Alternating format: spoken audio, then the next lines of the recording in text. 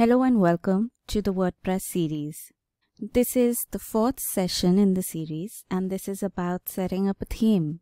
In this session, we are going to look at what is a theme, essential elements of layout, selecting a theme, what is a null theme, installing and activating a theme, creating a child theme in the backend, that is the cPanel of your website. So what is a theme? A theme is basically the layout of your website. What are the essential elements of layout? Logo, that gives an identity to your website. So a logo is a very important part of your website. Favicon. Favicon is what you see in the browser tab next to the site title or the page title in the browser window. In the title bar, color. The color combination of your website is very important to showcase and form relativity with your audience. Typography, again, plays a vital role in connecting and displaying your intent behind the work you are doing on your website. If it is comic related, if it is childish, if it is business related, if it is playful for hobbies, all these factors govern the typography of your website. Menu. Where all do you want to have the menus and how many menus do you want to have? A primary menu, a secondary menu, a menu in the footer section, and so on and so forth. So entirely depends on your wish. How many menus and where all do you want? Images. Images again form relativity with your audience. So images are vital, whether you want to have illustrations only or you want to have real life pictures which are not made up. Next is the buttons. With how many aspects is the button designed?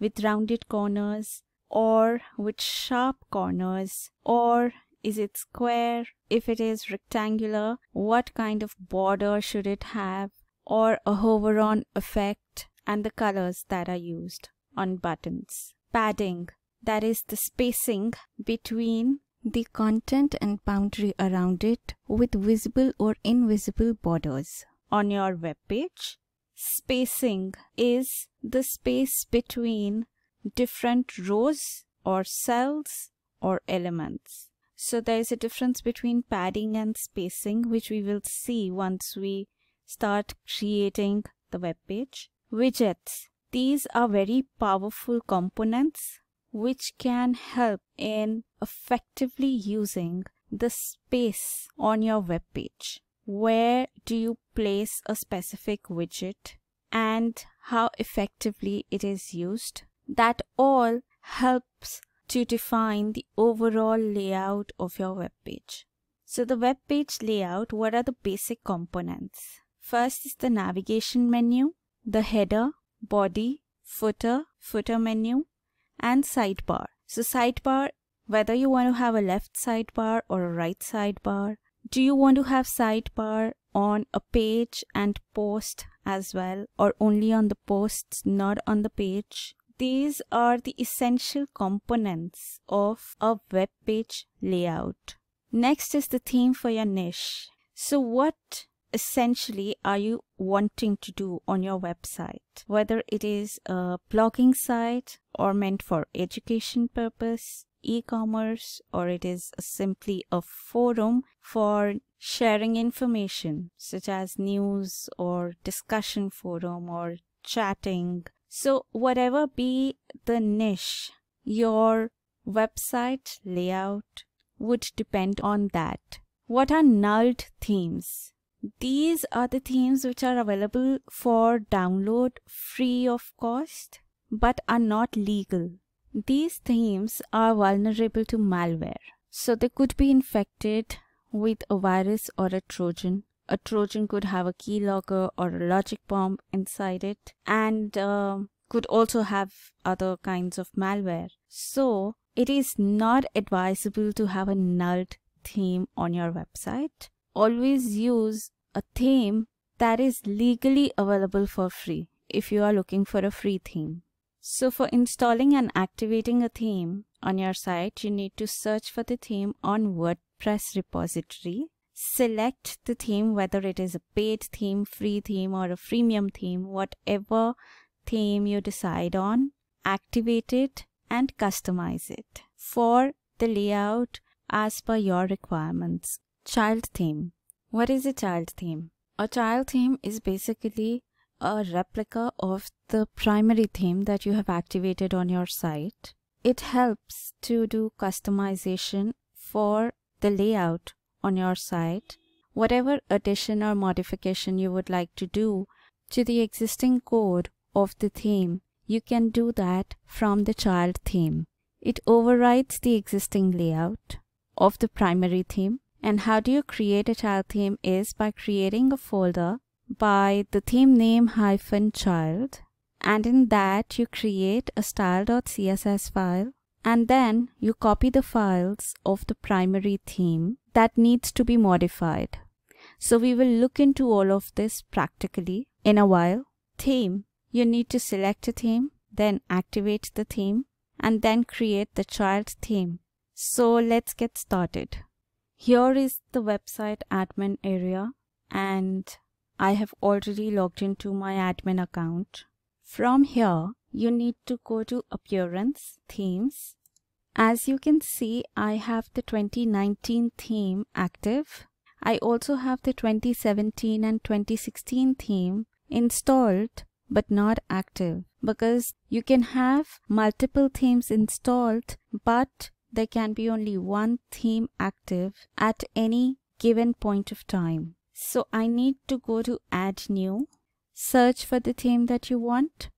This is a theme that I have chosen. You can go to the popular section and see for the themes for yourself, whichever you would like. How do you check a theme? Now suppose I have a theme, any random theme, let's say OnePress. Just click on Details and Preview. Here you will be able to see the theme description. Many themes provide you with the live preview on a separate URL. So just copy the URL and visit that URL in a new tab to see what it would actually look like if you install it on your site. Obviously depending on the content that you would have, but this will give you a vague idea of the layout that you can get on your site using this specific theme. So this is what OnePress looks like. And similarly, you can check other themes as well. So I have chosen Septera. This again, you can click on Details and Preview. So this is giving you a vague layout. It is a free responsive theme for business and personal websites with premium features and amazing customization options. So if you want to see the demo again, you can just copy the URL that has been provided and check it out.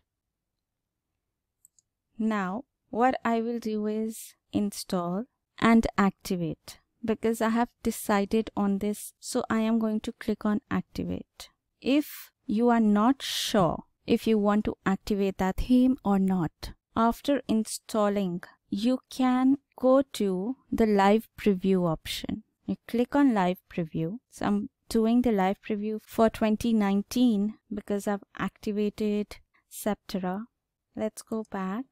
Whatever theme you install, you can click on live preview and see before activating it. Here is the theme that I wanted, and I have activated Septera. Now what you need to do is go to the plugins, add new,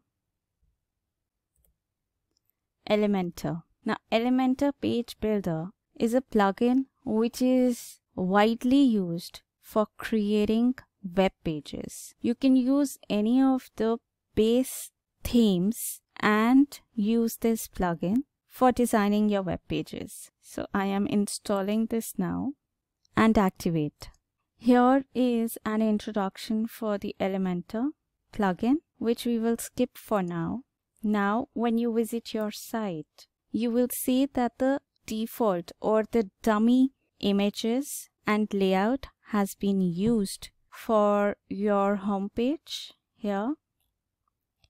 Now, I do not have any pages and posts created as of now. This is a kind of chicken and egg story with a theme and the initial content on your site. What to do first, whether to add the content or to install the theme.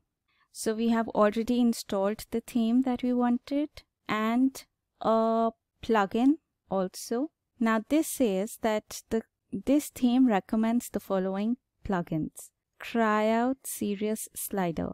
Let's see if it is a free plugin. We can install this.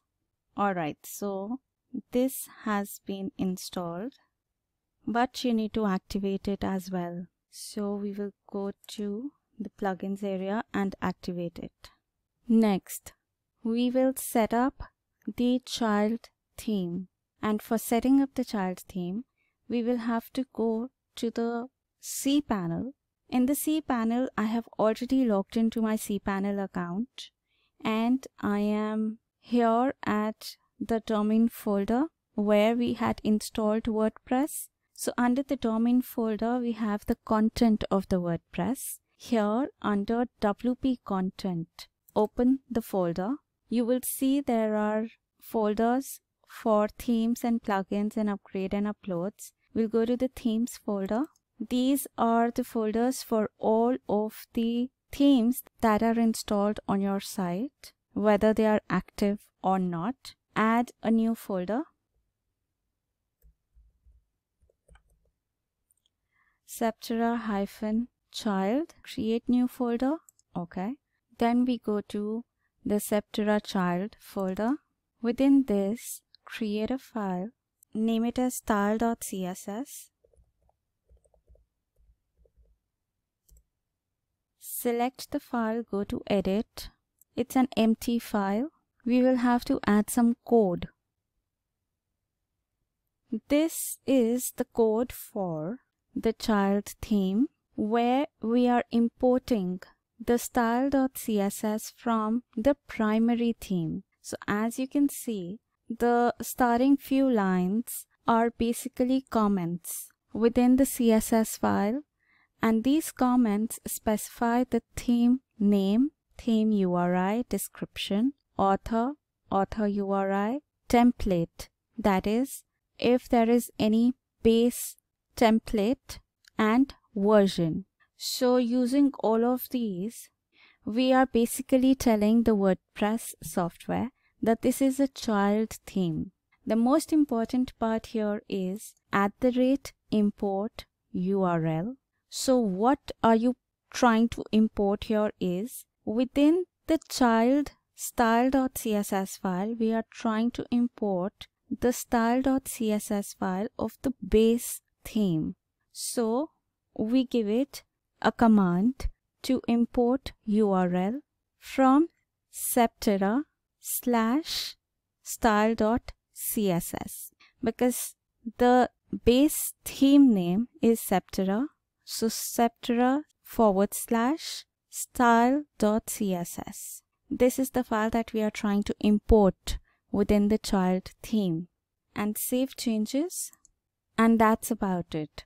You only have to create a style.css with these many lines of code for the initial setup. As of now, we have not done any modifications to the existing code. We have only created a child theme which is replicating the base theme layout. As we move on forward to adding content and customizing it, we will make changes as and when required. So our child theme has been created. So in this session, we looked at selecting and activating a theme on the website from the WordPress repository. Then we created a child theme in the backend. In the next session, we are going to add pages and posts and media, that is the content on our website, and we will customize the layout as required. So that's about this session. Thank you very much.